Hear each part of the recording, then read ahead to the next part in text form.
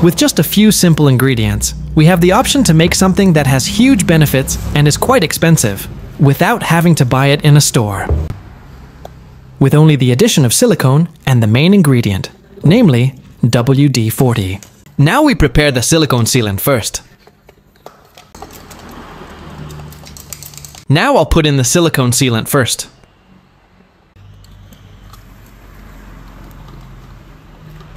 Just enough. Next, we spray liquid 40 onto the silicone sealant. This step is important to soften and prepare the silicone for easy application. Now I'll stir it first so that the combination is even.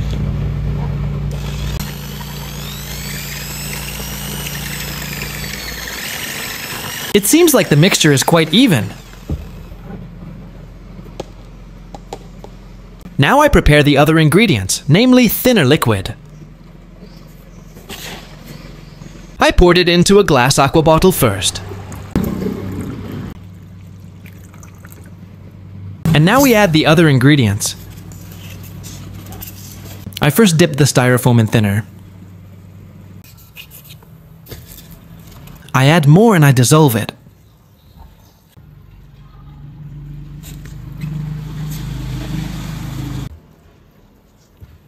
I stirred it again so it was really even.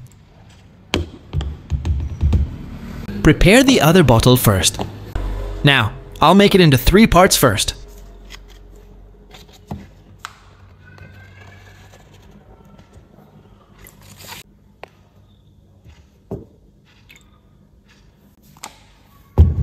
One, two, three.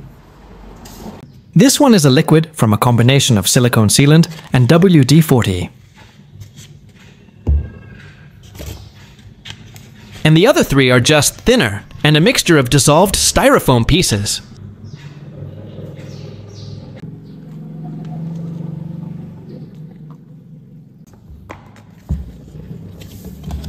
Now I add another basic ingredient, namely cement.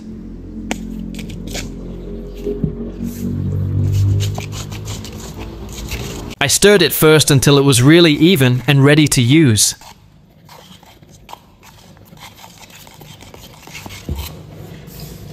I stirred it for a while to get the perfect combination.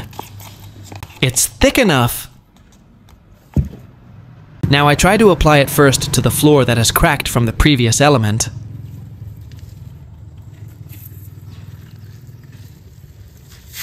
Now we apply it sufficiently.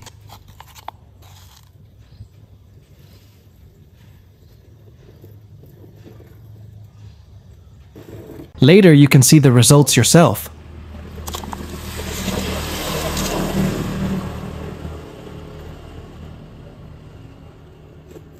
I really try to apply it as much as possible.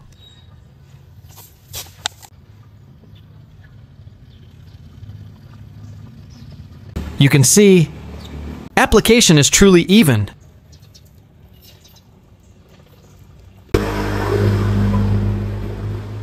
Next, since it's already evenly distributed, now we just need to wait for it to dry.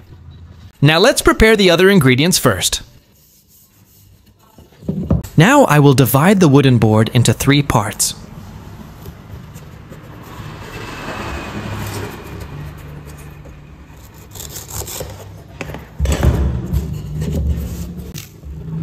These 3 parts will eventually give us options. Now the wooden board that we made into 3 parts is ready. It's time for action. These are the materials used. These 3 ingredients will give us a choice. We start from 1. I first put a little paint into a bottle containing thinner and styrofoam.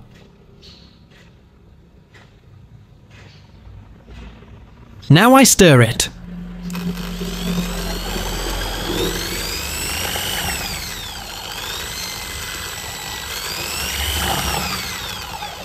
It doesn't take long, and the liquid immediately becomes runny.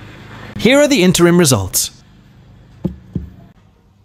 Each bottle has different contents.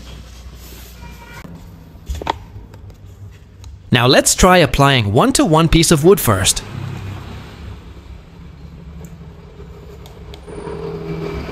In this section, you have several options to choose which combination is the best and cheapest. So the part I applied was the thinner and foam part.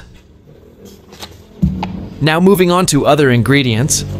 This is a mixture of WD and silicone. I apply it to the part first.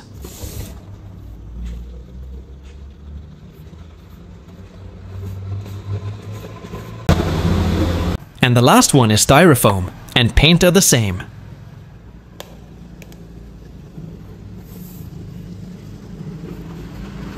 Well, now we can see for ourselves the three parts of the wood. These three results are funded with the same capital. Now I'll dry the wood first.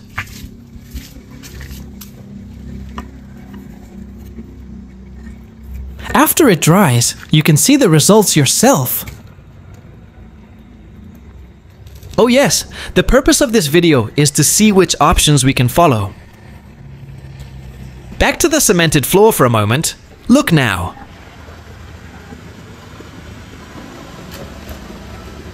The results are truly maximum.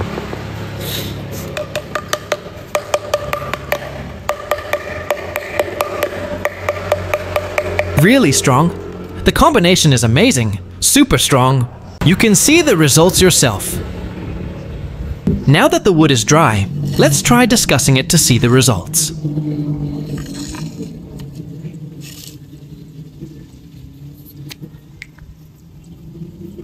You can see the results yourself. Like taro leaves, they don't absorb water all at once.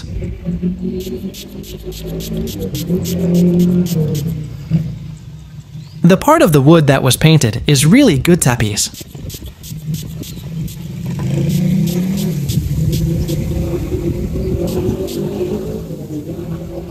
And now I'm trying on another part. The wooden surface is coated with thinner and styrofoam only. But you can see, right? The wood part is really water repellent. We spray again and again. The results are truly satisfying. You can choose any option to suit your needs, as all three combinations are equally effective and truly have a significant effect. It's really like a taro leaf, waterproof. Doesn't absorb water. Let me dry it in the sun first. Let's see if it absorbs water. After a few minutes, the water is still on the wood. The quality is really running. Now it's your job. Thank you for watching.